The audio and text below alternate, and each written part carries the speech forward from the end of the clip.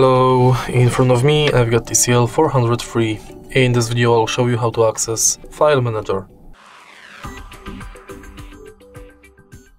In the beginning, let's go to Files app.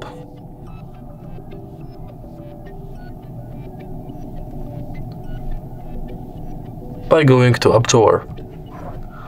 Thanks to Files Manager, we've got access to your recent files, downloads, images, videos, audio, documents and others, apps, collections, and internal storage.